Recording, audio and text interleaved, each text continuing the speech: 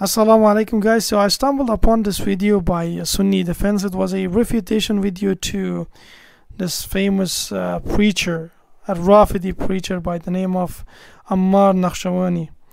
So in this video, the Dajjal Nakshawani, or the Majus Nakshawani, or the Taqiyya doer, or the son of Taqiyya Nakshawani, shows his lack of knowledge of the Quran, and his stupid audience eat every fiction and legend that comes out of his mouth. Alright, take a look at this video and you will know what I mean by this. Children previous to Imam Ali. Abbas, the uncle of Rasulullah, and Yazid bin Ka'nab both narrate this incident. And the incident, I will come to the references of the incident in a minute. Abbas, the uncle of Rasulullah, says, I was sitting down by the Kaaba, and next to me was Yazid bin Ka'nab and a few of the ancestors or the descendants of Abdul Uzza, the clan of Abdul Uzza. We were sitting down and we saw Fatima bint Asad, the wife of Abu Talib. We knew that she was pregnant and it clearly was the last days of her pregnancy, yes? He says that we saw her walking towards the Kaaba, Bab al-Mustajar of the Kaaba. She went towards that section. He says we saw her walking towards there. Then all of a sudden, she raised her hands and recited a dua. Yes? They said, we remember the dua word by word. Yes? She said, Oh Allah, I believe in all your prophets. And I believe in all the scriptures that were sent down with those prophets.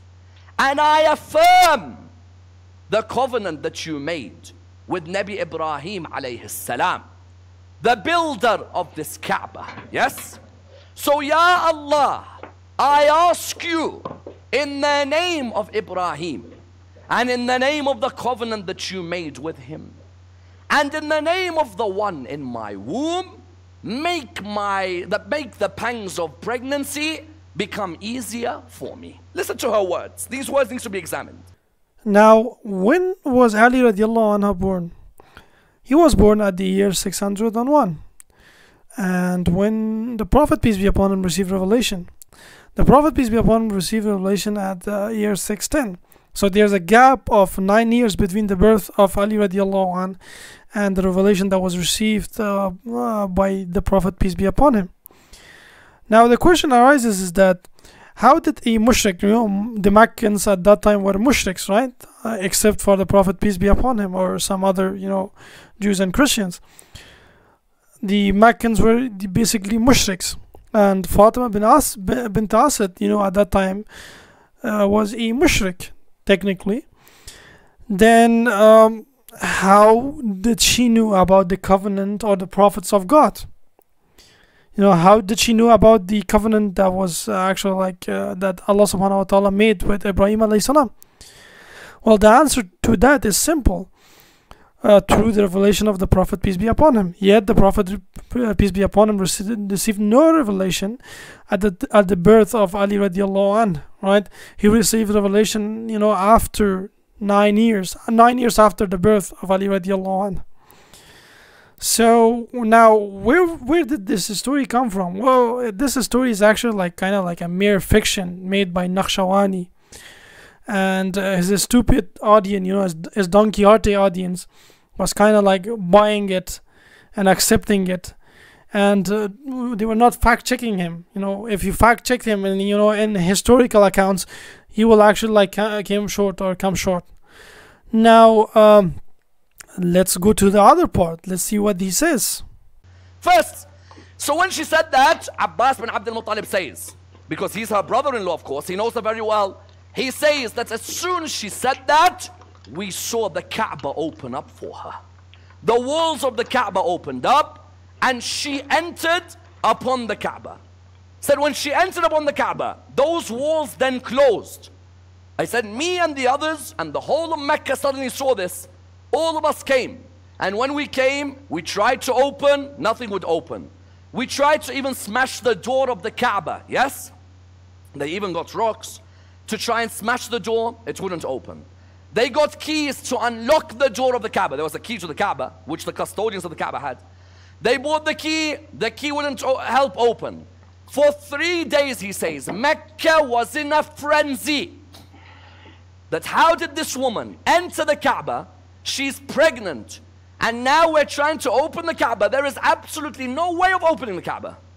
So he says that for 3 days Mecca was in a frenzy, until on the 4th day, while Mecca was in a frenzy and everyone was waiting to see what happened, on the 4th day, that area where she entered opened up. And Fatima bint Asad emerged with a baby in her hand. And she said, "O people," listen to her words. She said, "O people, Allah has given me and made me greater than Asiya bint Muzahim and Maryam, daughter of Imran." Okay, now let's see, where did he get his story from? So look at the chapter 3 of the Quran, verse 42, where Allah subhanahu wa ta'ala mentions, أعوذ بالله من الشيطان الرجيم وإذ قالت الملائكة يا مريم وإن الله استفاك وطهرك واستفاك على نساء العالمين. And mention when the angel said, "O Mary, indeed Allah has chosen you and purified you and chosen you above the women of the words." And as the angel said, "O Maryam, Mary, surely Allah has elected you and purified you and has elected you over the women of the words." Now let's read it in the holy language of the Rafidis, right? i.e. Farsi. و بیاد آورید هنگامی را که فرشتگان گفتند ای مریم خداوند تو را برگزیده و پاک ساخته و تو را بر زنان جهان برتری داده است. Now look at the keyword here in Arabic. It says alamin, right? The word alamin means words, which means that Allah subhanahu wa ta'ala has chosen Maryam alayhi salam over the woman of the words. There's no one like her. She's above all the women of the words. That's how it is. But this Rafidhi cannot accept that, and so he kind of like distorted the words of Allah subhanahu wa ta'ala and, you know, put it on another perspective to suit his own cheap agenda. That's how he works, how he operates. That's how all these Rafidis, you know, in social media works.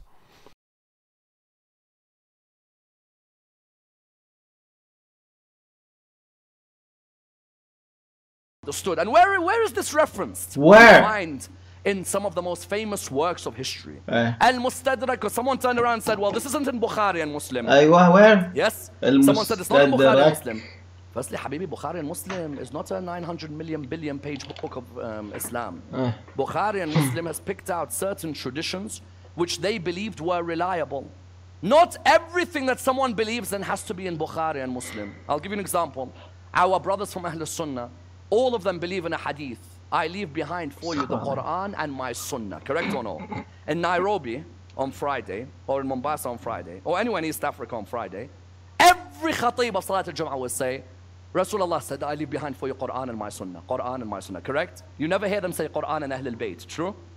Isn't it always Quran and my Sunnah? Say, where is it? Where's the hadith? Bukhari? No. Muslim? No. Okay, I'm not watching any of this. I'm done. Hadith is not in Mustadrak. Assalamu alaikum.